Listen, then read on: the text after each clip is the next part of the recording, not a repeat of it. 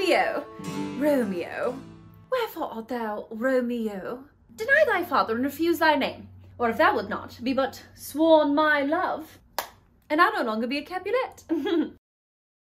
'Tis but thy name that is mine enemy, thou art thyself, though, not a Montague. What's Montague? It is nor hand, nor foot, nor arm, nor face, nor any other part belonging to a man. Oh, be some other name. What's in a name? That which we call a rose by any other word would smell as sweet. So Romeo would, were he not Romeo called, retain that dear perfection which he owes without that title. O Romeo, doff thy name, and for thy name, which is no part of thee, take all myself. Hello everyone, I'm Mary Poppins. I love William Shakespeare because he was brilliant and, of course, British.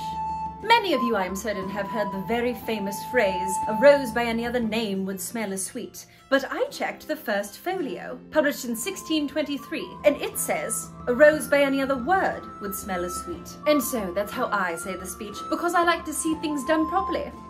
Don't you? If you'd like to see more of my adventures with Shakespeare, please comment below. Which speech would you like me to do next? I'm a big fan of the bard. And of course, everything I do will be practically perfect. Spit spot! Anon.